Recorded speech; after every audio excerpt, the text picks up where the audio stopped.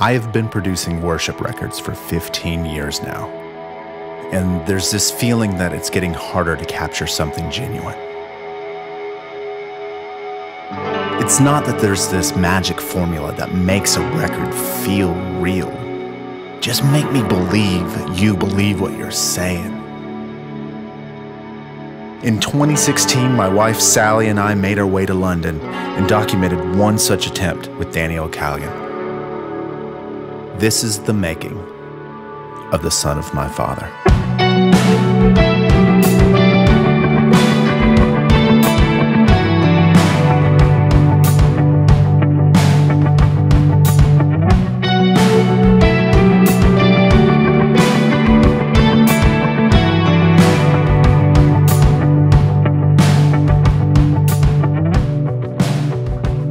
I've been praying for years about the right opportunity, the right time, the right place to do it. And then 4 or 5 years ago, run into Elijah, meet Elijah on a trip as he's touring the UK. I drove him around Manchester and different parts of the UK as he was on the tour with Jonathan Houser. We would just talk for hours about music and about worship and about my heart and about what made me come alive. And he would ask the right questions and I wouldn't know the answers. And so I went on this journey of trying to find out what those answers were. I began this process of unfiltering all the things that I'd learned along the way and the boxes that I put myself in. And that was actually a lot harder process than I'd ever imagined it would be. Unlearning and detangling all these mistakes and these things of rejection, these moments of hurt. And actually just having the courage to just believe and back myself. I very much saw worship as a thing that, a worship in a box, and it's got to be congregational worship, it's got to be song singing that you do in church. And I hadn't realised that worship could perhaps be something that I am, and I just be myself and write songs that make me come alive. I've always had an affinity for using live, open sounds in my recordings. So in pre-production, Danny's stories about listening to old U2 records gave me total permission to go down that sonic path again. So we gathered the core band together at Old Chapel Studios in Chichester, England. Rich DeCass, a sick, nasty guitar player and multi-instrumentalist, much fun to work with. John Kyle, mustache extraordinaire, and genuinely one of my favorite people I met there. Neil Gillespie, fantastic drummer, can take anything I threw at him.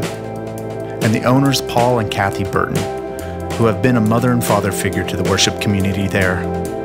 That spirit saturates the studio and dovetailed brilliantly into Danny's heart for the EP. Being a son and being a father, I think that's been the one major theme of my whole life, is that I'm on this journey of sonship.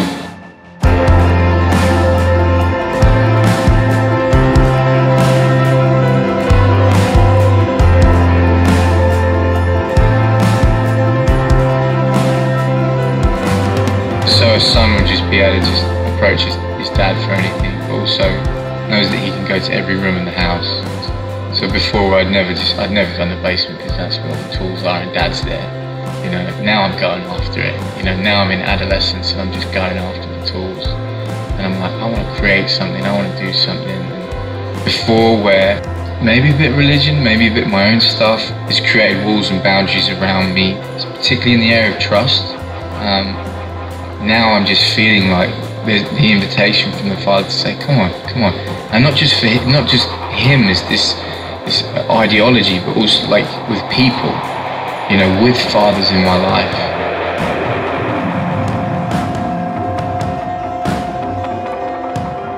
I think I want my music to bring people into a wide open space where, you know, they're either challenged or they're inspired or they're hopeful for the future, where they're maybe asking him questions they've never asked him before, and they're allowing themselves to listen to things they've never heard before. With a week of tracking under our belt, we headed north to the Cotswolds in the home of Penny Lyons and Kevin Washburn for guitar and bass overdubs. Their home and studio was a bucolic setting straight out of a Jane Austen novel. Having homemade meals on the back portico with the entire group was a much-needed respite between long tracking sessions.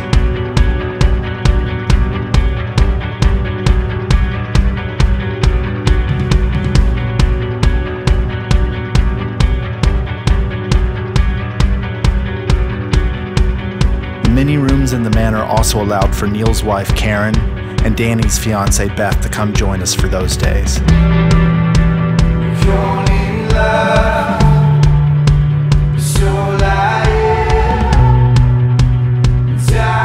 She's fully amazing. She's changed my life. She has changed my life completely. She's changed it because she is like my absolute rock. She's been the person that's just championed me to be honest and just go for it.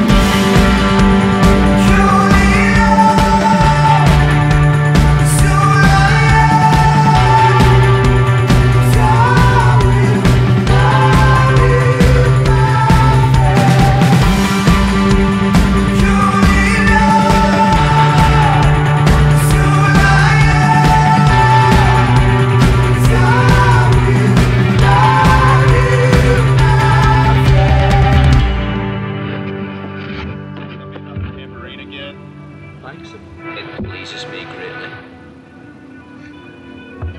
Give a little shake of the head. Your tambourine pleases me. I'm a lover of all things analog and recording, along with using real reverbs in all the tracking and mixing phases.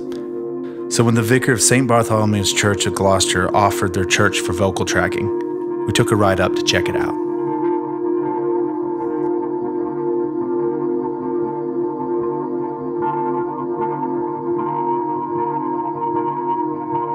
I think it's safe to say I was blown away. I didn't know it at the time, but this was the church where Danny had proposed to Beth.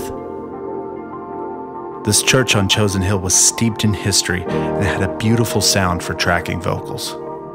Whether there was a church there before or not, we're not quite sure, but that church starts from about 1127, I think. And a monk could have been sent up from the abbey in Gloucester, and he had a little room up the side of the church where he would live and sleep and eat and look after the surrounding people. But what I love about that place is the fact that they built it on the hill.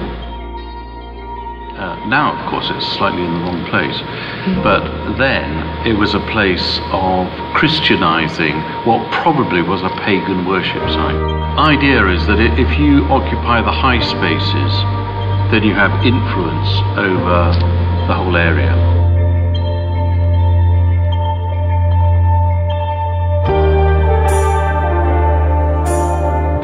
I've been writing songs since I was real young, but I kind of let go of a lot of the songs because I didn't feel that I could do it, to be honest. I didn't feel that I'd either be successful in it or people wouldn't like it. And even in worship, I was writing for a church, and I was writing whatever people wanted me to write, and I wasn't writing what I needed to write, and I wasn't writing what was honest to me. Being at the end of the project now, or nearer to the end of the project from where I started, I'm so happy with where it's going and what this is the beginning of, because it feels genuine and it feels like me, and it feels like, you know, it's made me come alive, and if it makes me come alive, I hope that it will make other people come alive. Every worship album made has a sort of heart signature that's associated with it. Danny's sound is a lot like the prodigal son's signet ring, the signature of a father who wants everyone to know that this is his son.